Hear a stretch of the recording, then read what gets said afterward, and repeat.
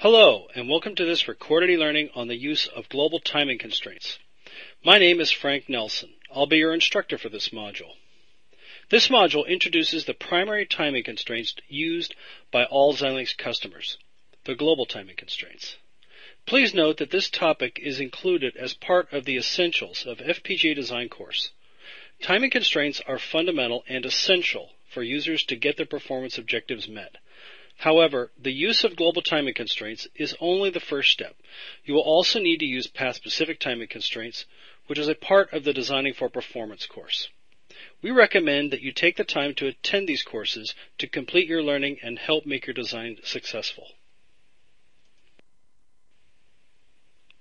After completing this module, you'll be able to apply global timing constraints to a simple synchronous design.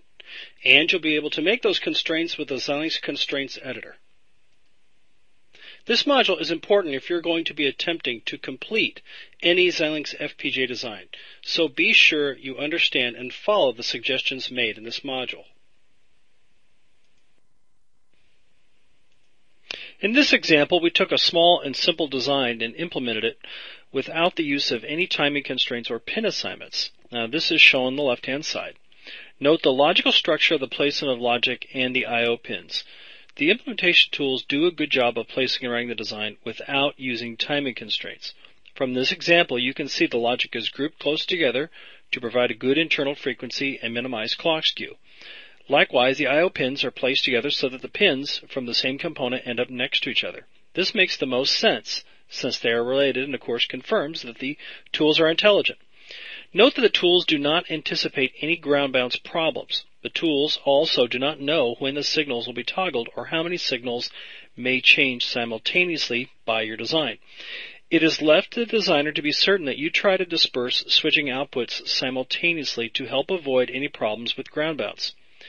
To help with that, the Architecture Wizard and the I/O Pin Planner recorded e-learning module discuss how to place I/O pins efficiently so you reduce the risk of creating a ground bounce problem. Not to mention that the I/O Pin Planner also has a wizard to help you analyze your ground bounce and avoid those kind of problems. Now on the right-hand side of this slide, you see the same design was implemented with global timing constraints. This required the use of input, output, and internal timing constraints, that is offset in, offset out, and a period, which forced the implementation tools to move the logic closer to the I/O pins to improve the on and off chip timing. Note that the logic is placed closer to the I/O pins due to these timing constraints. Timing constraints are used again to communicate your performance objectives to the software, which is in turn used to place and route the design such that it meets your objectives. When timing constraints are used, the placement and running solution can be very different. In this case, pin placement was almost identical to the original implementation without timing constraints. This, of course, could have been assured if the user had placed pin assignments on the design to maintain those pin assignments. However, the placement logic is very different, which really doesn't matter to the user except that you have assurance the design is going to have greater reliability and greater speed. But the net result of using timing constraints is they get a faster performing design at the expense of a slightly longer implementation time. Timing constraints are used to define your performance objectives. Tight timing constraints will increase your compile time, depending on the speed of your device and design. Unrealistic timing constraints, often called over-constraining, will cause the implementation tools to stop. If your design does not proceed through map and you receive a message warning you of an unrealistic constraint, you will need to use your synthesis report or the post-map static timing report to determine whether your constraints are realistic. After implementing, review the post-place and route static timing report to determine whether your performance objectives were met. If the timing constraints were not met, use the Timing Analyzer utility from the ISE software to generate a timing report. This will enable you to determine the cause of the timing failure. Causes can include many possible reasons, such as too many logic levels, that is LUTs in series, which is caused by poor HDL coding, perhaps a high fan-out net delay, or even a need to pipeline the data path are some prime examples of causes of the tools not being able to meet your timing objectives. Now, you can learn more about interpreting timing reports in the Achieving Timing Closure module in the Designing for Performance course. Likewise, the same course shows you how to use the timing analyzer and all of its features.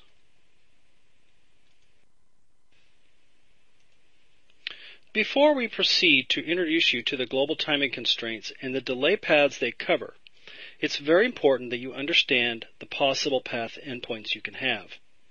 Once you start to understand how the implementation tools look at your design in terms of path endpoints, making the best timing constraints is very easy.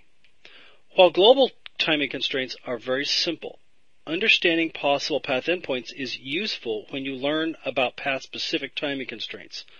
Like global constraints, path-specific constraints are important to properly communicate your timing objectives to the implementation tools. Simply put, path endpoints are I/O paths and synchronous elements. Synchronous elements can include flip-flops, latches, RAMs, DSP slices, and shift register LUT resources. Note all the synchronous elements, of course, are synchronous because, of course, they have a clock port.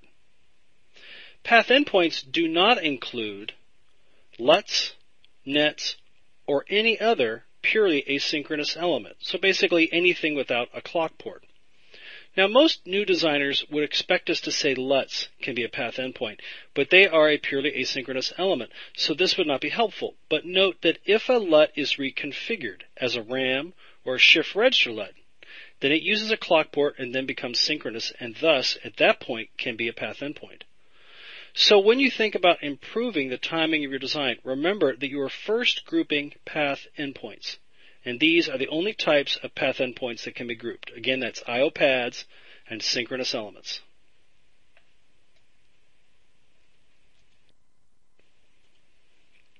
Once path endpoints are grouped, and these are grouped easily by global timing constraints, the next step is to specify a timing objective between the groups. Global timing constraints are easy to make because they save you from grouping path endpoints. This means you don't have to be specific about which path endpoints are part of a specific group. As you will see, that is because global timing constraints group elements based simply on the clock signal that is connected to those synchronous elements.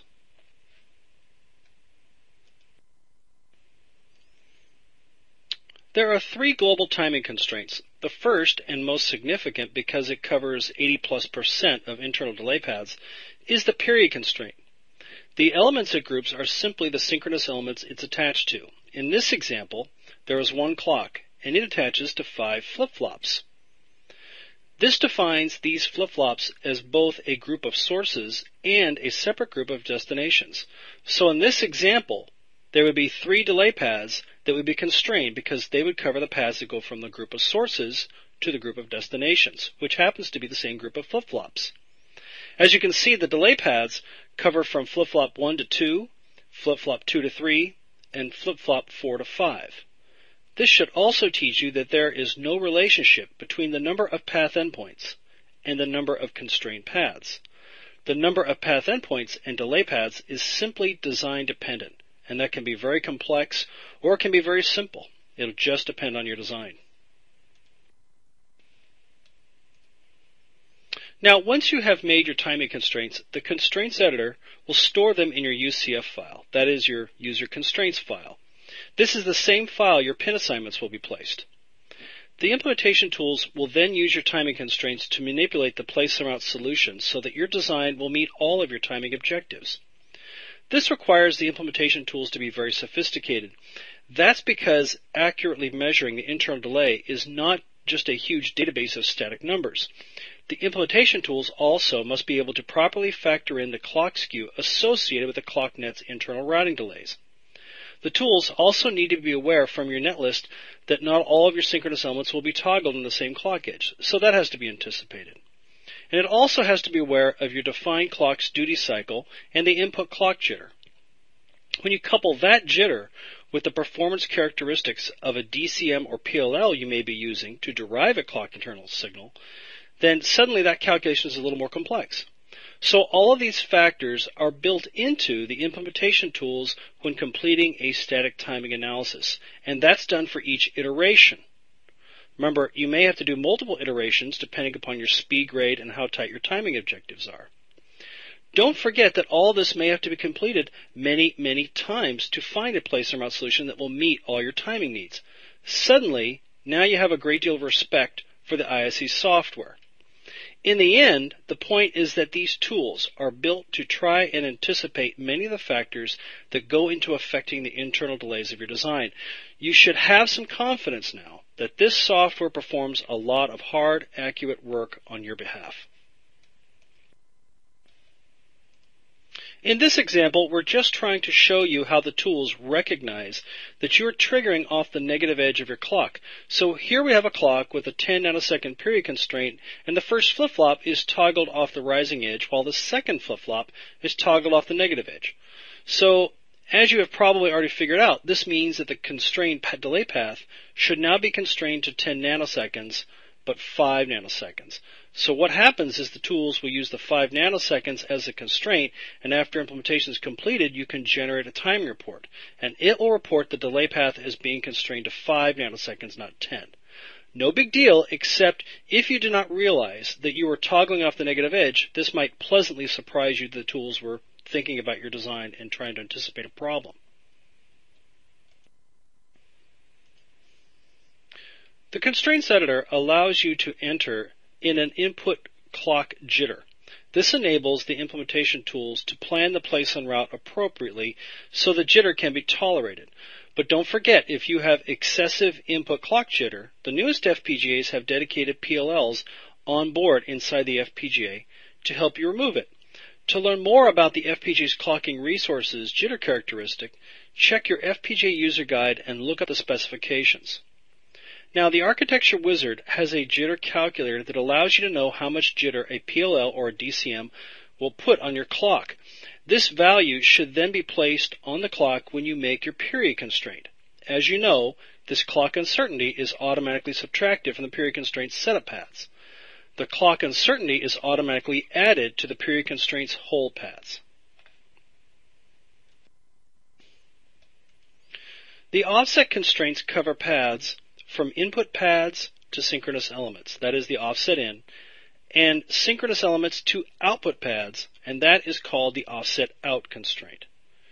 Just as with the period constraint, the global offset constraints are associated with the clock net, which automatically groups the synchronous elements that will be considered as path endpoints. So in this example, we have one clock signal. It drives the same 5 flip-flops. The offset in constraint covers the 9 input paths.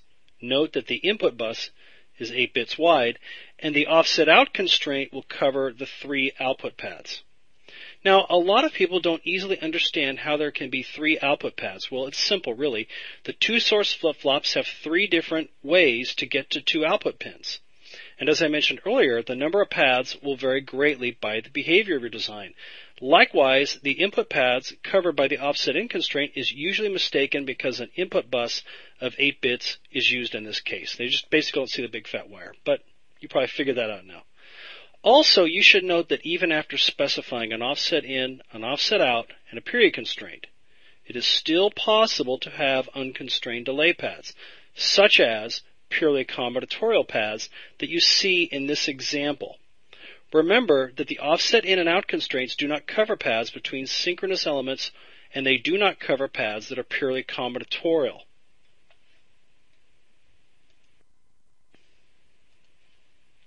This example shows how the tools use the clock distribution delay to calculate the effective offset in and offset out delay. As you know, the clock delay is a significant factor in the effective delay and cannot be ignored. Because the input data path and clock path are in parallel for input paths, the tools subtract the clock distribution delay from each input path. Likewise, because the output data path and the clock path are in series for output paths, the tools will add the clock distribution delay to each output path. Therefore, having a positive clock distribution delay helps your input times, but it hurts your output times. To compensate, Xilinx FPGAs include a delay lock loop and or a PLL for your chosen device that will remove the clock distribution delays from your input and output paths. These resources are very important for good chip-to-chip timing. Remember that the PLL and DLL resources do not remove clock skew.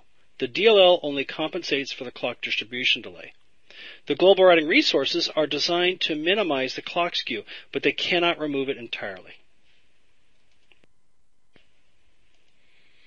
This slide shows an example from a timing report generated for an offset out constraint. As you know, this report can be generated when you use the timing analyzer utility from within the ISE software. Now you may recall that the offset out constraint covers output paths from synchronous elements to output pins. In this case, we used an offset out constraint of 15 nanoseconds. This constraint covers the effective output path, which, as I just mentioned, is the clock path delay plus the data path delay. In this case, please note that it is highlighted in red in the report.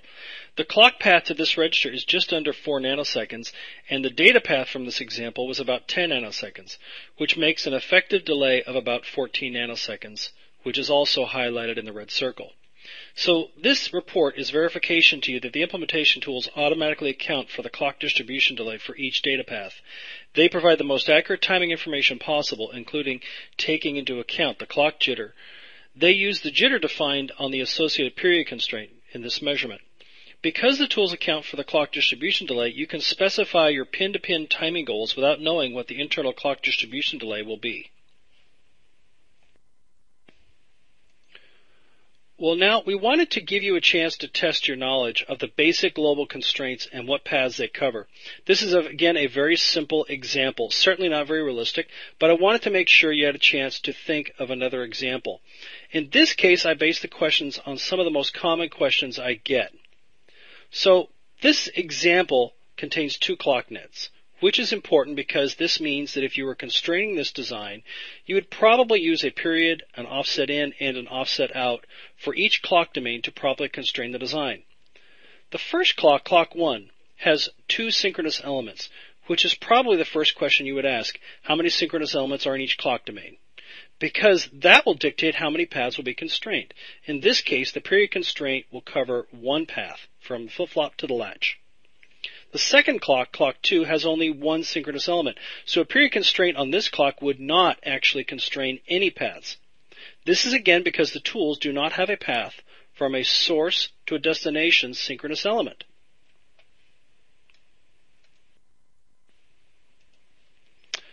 Now we want to introduce you to the Xilinx Constraints Editor so you can get an idea about how you're going to be making your global timing constraints on your design.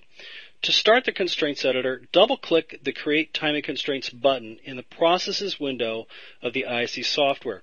If you don't see this button, expand the User Constraints button to then see the Create Timing Constraints button. After the Constraints Editor opens, there is a Constraints Type window in the upper left-hand corner of the GUI.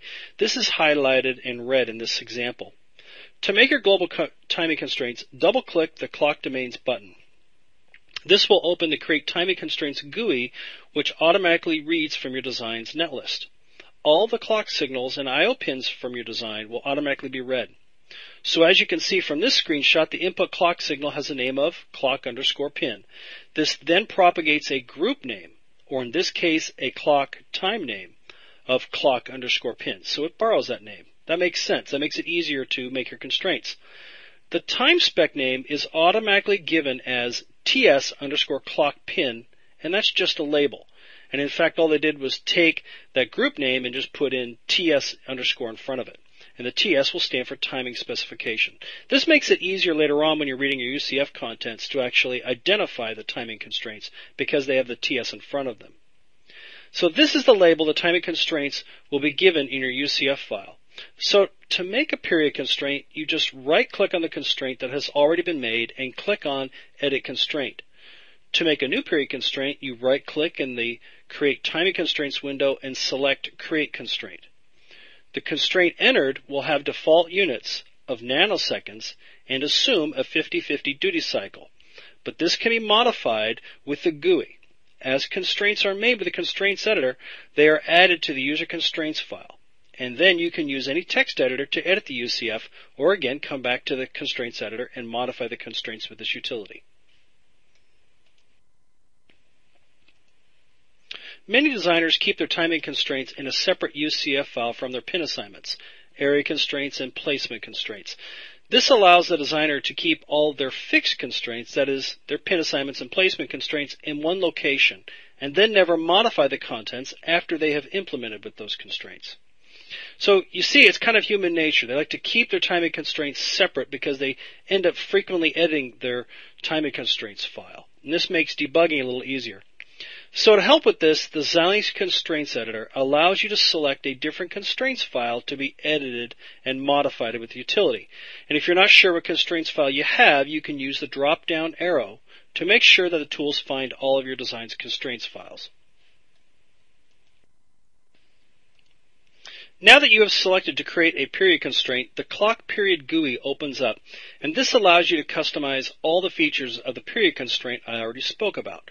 So from this GUI, you can modify the name of the constraint, even though it defaults to ts_clockNetName.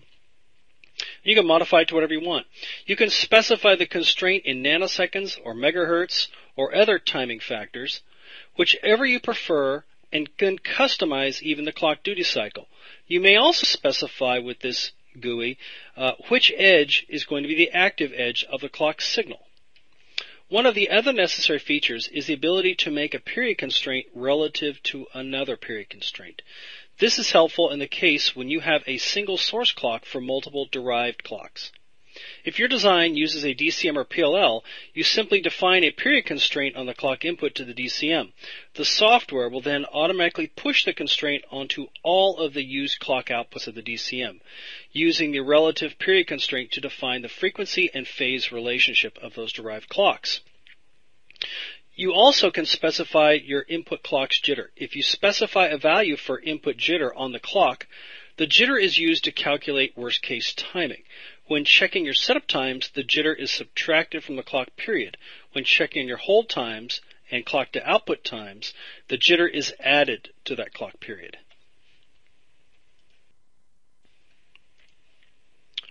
Global offset in and offset out constraints are likewise entered from the same area of the constraint type window. Once the customization window opens, you can specify the length of time you want to constrain all of your input or output paths. Remember that these constraints will optimize all the input paths or output paths to the selected clock domain. Now, most designs also require pin-specific offset in and offset out constraints, which cover only the paths to or from specific I/O pins. Now, these can be entered as well with the Xilinx Constraints Editor. These constraints are covered in more detail in the Timing Groups and Offset Constraints module that is a part of the Designing for Performance course. Now I want to give you another challenge. In this case, a customer has their FPGA interfacing with a couple of other components. The upstream device has output delays of 4 nanoseconds. That means the data won't arrive at the FPGA for 4 nanoseconds after the clock edge. This delay also includes board level delays. Since we're talking about clocks, let me tell you that this is a simple synchronous system in which all the components are connected to the same clock signal, even though it's not drawn here. You can also assume that there is no clock skew. And so just to keep it simple and focus on our concern of planning timing constraints. Now, the downstream device has an input delay of 5 nanoseconds, which also includes its board routing delays. Our goal is to get this system to run at 100 megahertz.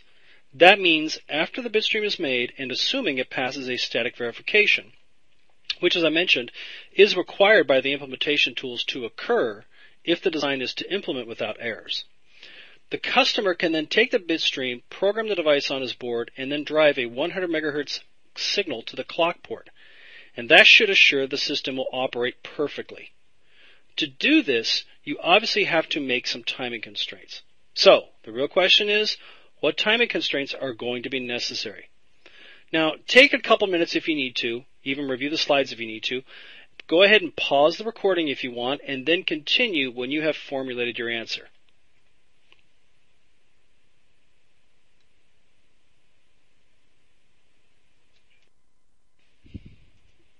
Because you want the entire system that is board to run at 100 megahertz, that is with 10 nanosecond period, the delays from one synchronous element to another synchronous element must be no more than 10 nanoseconds. Therefore, the period constraint, which is to constrain paths from one synchronous element to another, must be 10 nanoseconds. The offset in and offset out constraints must be calculated relative to the delays of the upstream and the downstream devices. For the input paths, you need the delay from the synchronous element in the upstream device to the synchronous element in the FPGA to be 10 nanoseconds. The delay through the synchronous element in the upstream device plus the trace delay is 4 nanoseconds as shown in the figure. Hence, the delay from the within the FPGA can be no more than 10 nanoseconds to 4 nanoseconds, which will give you a final offset in constraint of 6 nanoseconds. Similar calculation is completed for the offset out constraint. 10 minus the 5 nanoseconds will be 5 nanoseconds. And that explains why your answers here are 10 nanoseconds for the period, offset in of 6, and an offset out of 5 nanoseconds.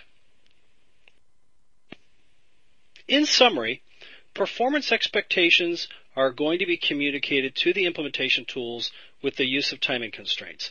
And global timing constraints are what we covered here, but as I mentioned, they're only one part of timing constraints. You also need to learn about some advanced timing constraints called path-specific constraints. That way, you can constrain your design effectively. Now, we cover that in the Design for Performance course. I think I probably mentioned that a couple times already. Now, the period constraint, your basic constraint, covers delay paths between synchronous elements. The offset in constraint covers delay paths from input pins to synchronous elements, and the offset out covers delay paths from synchronous elements to output pins. And all these constraints can be made with a constraints editor, and all these constraints are going to be stored in your design's UCF file. Well, there is lots of useful information about timing constraints that can be found on Xilinx's website. First of all, the Constraints Guide provides information about UCF syntax and HDL syntax, in case you want to enter your timing constraints with your HDL source code. There is also information about path-specific timing constraints, which is a very popular topic as part of the Designing for Performance course. The Timing Constraints Guide, which is a separate manual, also provides information about placement and area constraints. So this manual provides more information about all constraints, not just timing constraints. Both documents are very well worth your time to review. And again, you can get these from the Help menu when you start the IC tools. And this will take you onto Xilinx's website and show you the available software manuals. If you would like to see what other courses we offer or what other free RELs are available, go to the Xilinx Education link you see here. I would also like to mention again that there are other architecture modules available that discuss the basics of Xilinx's newest devices. You may find this useful, especially if you want to learn more about the differences between the available FPGAs. But whatever you do, please take a second and let us know what you thought of this recorded e-learning. Just click on the icon on the next page and tell us what you think. Again, my name is Frank Nelson. You've been listening to the Global Timing Constraints Recorded e-learning module. Thanks for your attention, thanks for listening, and again, thanks for your business.